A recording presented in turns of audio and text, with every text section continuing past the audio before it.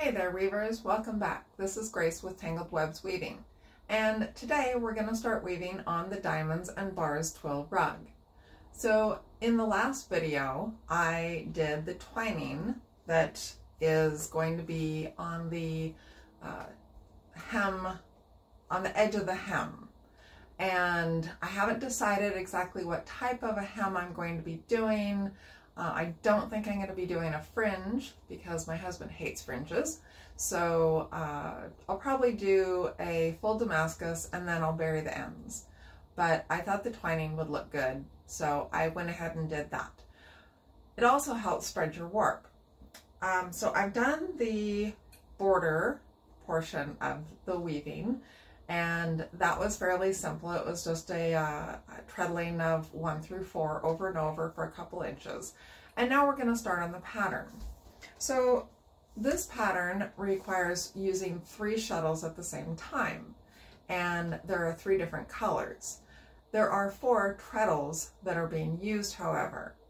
So keeping track of the color sequence and the treadling sequence can be a little bit challenging, but we can handle that. So there are 3 colors, so I have 3 shuttles. I have the black, and I have the natural, and then I have the green, the moss. Now, I only have 1 large boat shuttle, so which would be preferable to use since this is kind of more of a worsted weight yarn. But my end feed shuttles can do the job. This end feed shuttle is a modern end feed shuttle. It's a sachet and very nice shuttle. This is a fly shuttle. It is also an end feed shuttle, but you'll notice that it has steel tips on the ends, and this is designed to be shot back and forth across your warp with a mechanical means. So there's usually a box on either end with either, well, for home weaving, it's usually a spring, but industrial weaving, it's usually air. So this is a much heavier shuttle. It's made for going over long distances, and I think this is an antique industrial shuttle. But it's very heavy and it is very dangerous because these points on the end are very sharp. And I have hardwood floors, and my husband will kill me if this falls on the hardwood floor and damages it. So what I'm going to do is I'm going to put down pads under my loom so that if this does dive through the warp and hit the floor, it's not going to hurt the floor. If it does dive through the warp, I will be pulling my feet out from under the loom very quickly because it would probably break your foot. So I'll go ahead and do that, and then we will get started with the weaving. Okay, so now we're set up and ready to start our weaving. So when working with 3 shuttles, you need to keep them in the order that they're going to be used. That way you only have to worry about the treadling. You don't have to worry about which color you should be picking up, even though I have that marked on my pattern. So I've got the black border here set up, and I've got my temple installed. And we're going to start with the natural first, and then the moss, and then the black. We'll go to a turning point in the pattern, and you'll start to see it emerge when I start weaving with the colors. But at the turning point, we will reverse the colors somewhat. So let's go ahead and get started. I will start with the natural.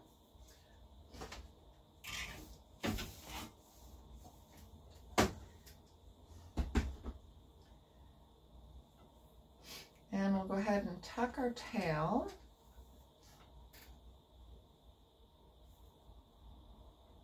We're going to leave a generous angle on the weft. Because this is a weft faced weave, and we want to minimize the amount of draw in. Okay.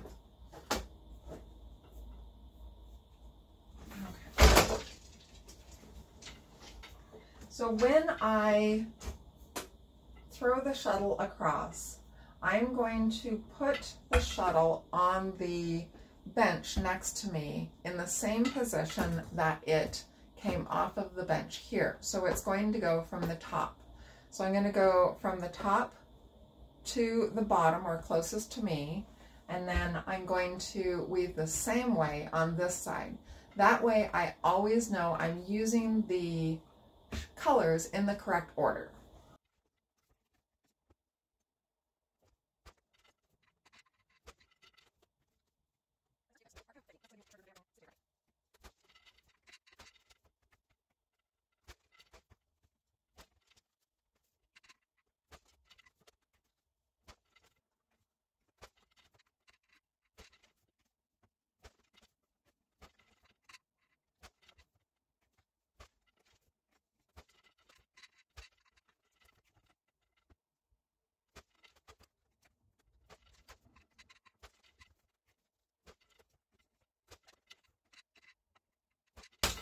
All right, so I am going to move my temple, and it's going to be critical that I move my temple often because the draw-in, the tendency for this to draw in is really great. All right, so I've completed my first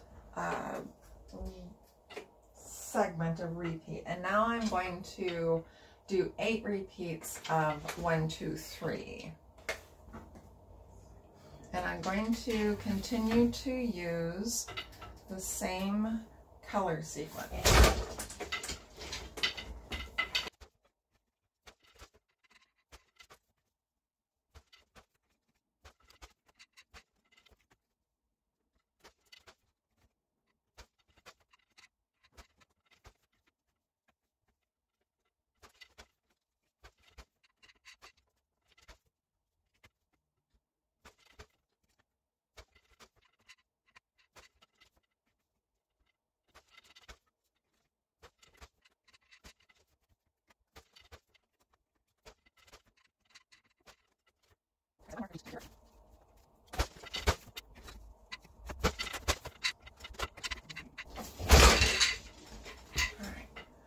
Now,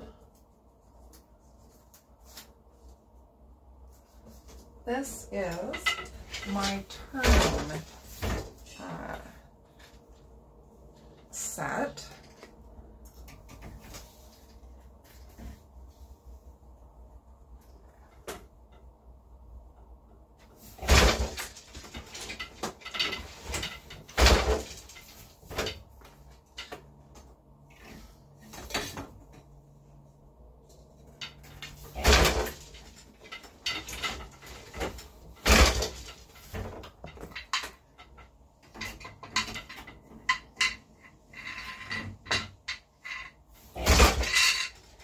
Now, instead of picking up the natural on this side, I'm going to pick up the moss color, and I'm going to treadle the opposite way that I was treadling.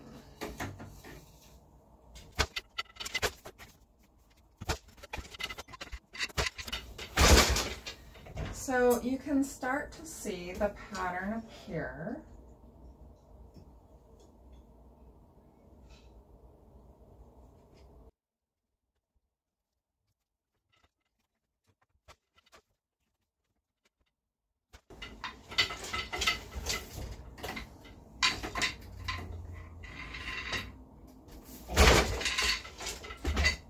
And I am out of the natural, so I will go ahead and wind another pern of that. Okay, so we have our new bobbin filled, so we will continue on with our pattern.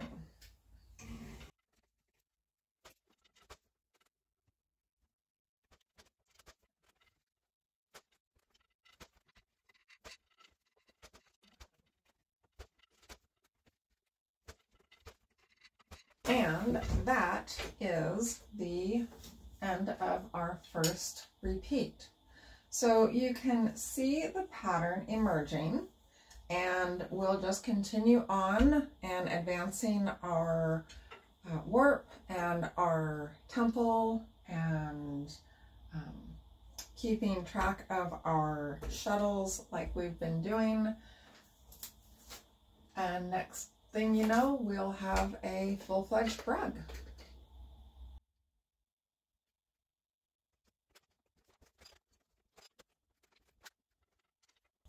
So we're going to, since we're starting our repeat over, we're going to switch the color sequence back to the natural green and black.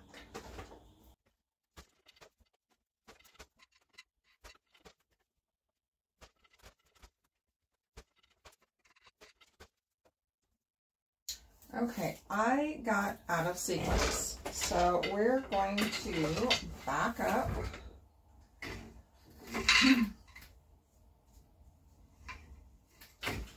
And it's quite easy to do this, to get out of sequence when you're working with 3 shuttles. So it's critical that you just kind of keep an eye on it and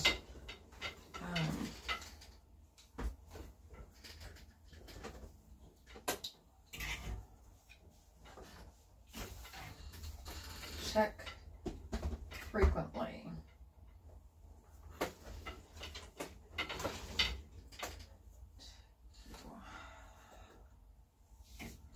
And I will just back through until I get to where I know it's correct.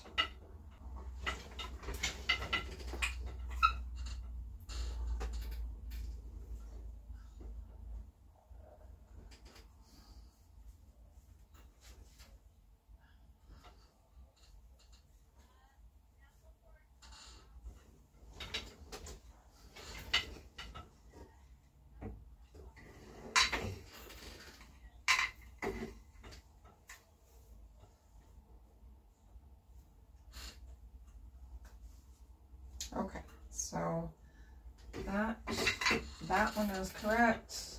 The next one is correct. Going back, so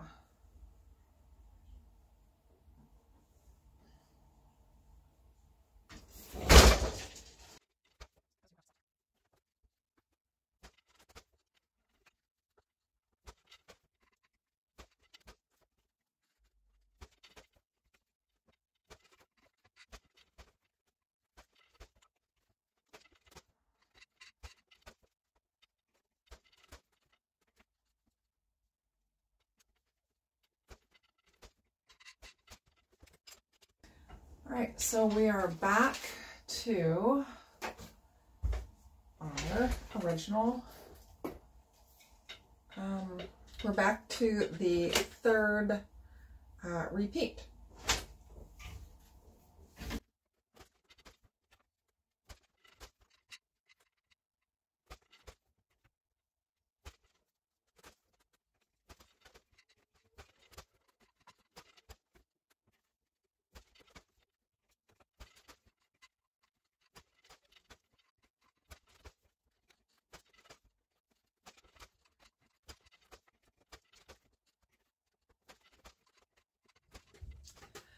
So I thought it might be helpful if I showed you an overhead view, and you can see how I keep track of my shuttles and the colors. So we're going to go ahead and start the next repeat of the pattern. And you'll notice that this was the ending sequence of the repeat. So I have the green, the white, and the black. So when I start the new sequence, I'm going to start with the white. Boxer, what are you doing? So I'm going to move that over to there so that I am sure to pick up the right one. Now I ran out of weft on the white, so we're going to go ahead and feed this end through manually.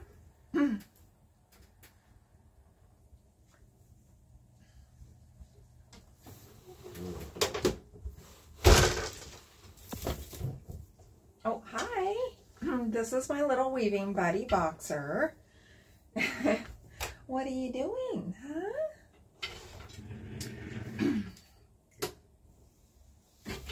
And it's a little challenging to weave with a cat on your lap, but we manage.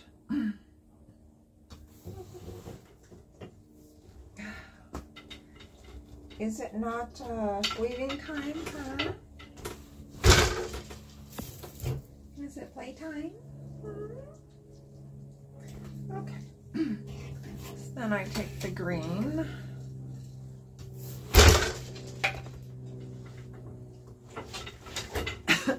Now, it's really hard to do this. It is. Can you come down here? Come on. We might not be getting any weaving done today. Come on, there you go. Good kitty.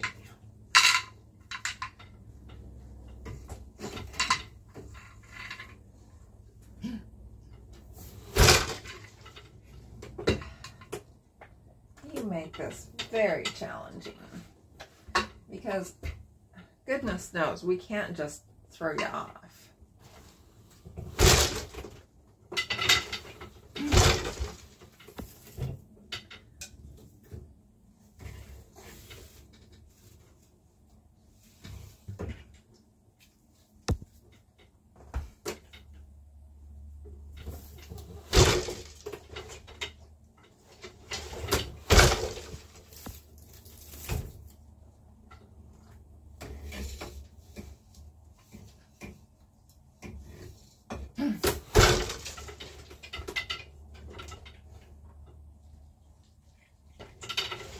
Why?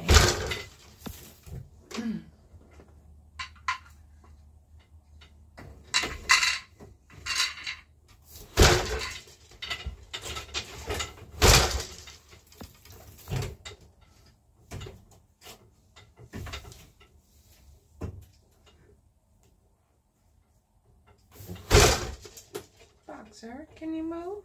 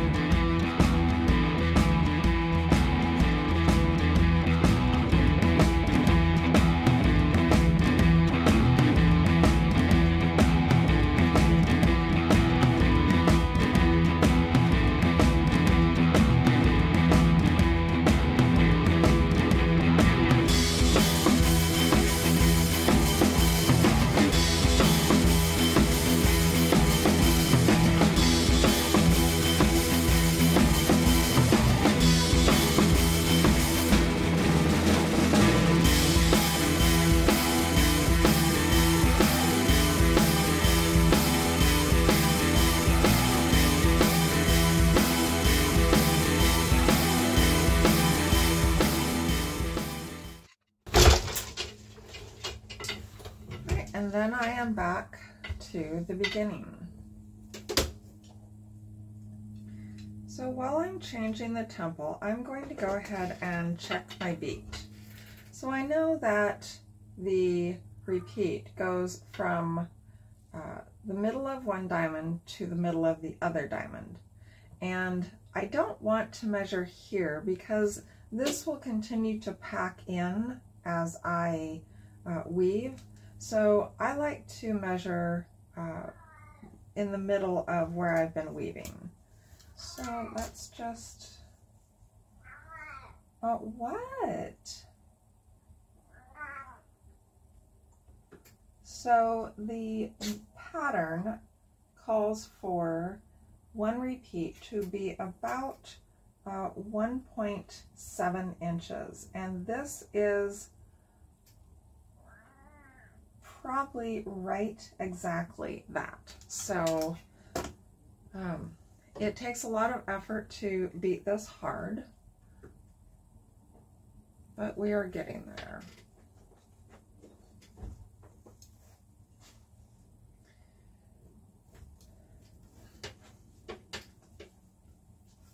Boxer, do you want to go out? Is that what you're trying to tell me? Huh? Okay.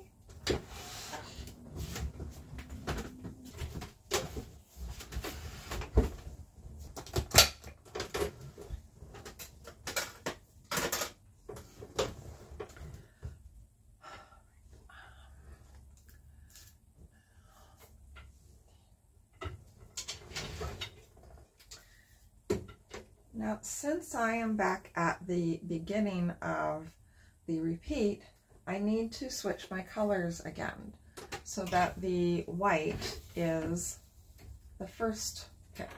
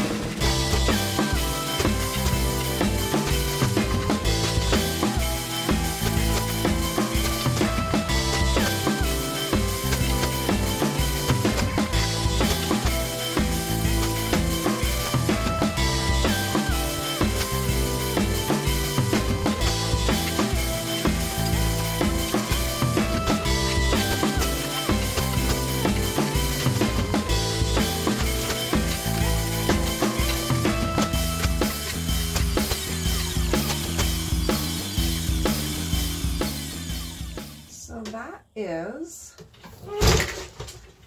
it for the Diamonds Bars Twill Rug. So now I'm going to do the twining on this end, and then I'll put in a short header and cut off the loom. I hope you enjoyed watching me weave this rug. It's been an experience for me and quite the workout. But I really like the way that it looks and can't wait to see it on my floor.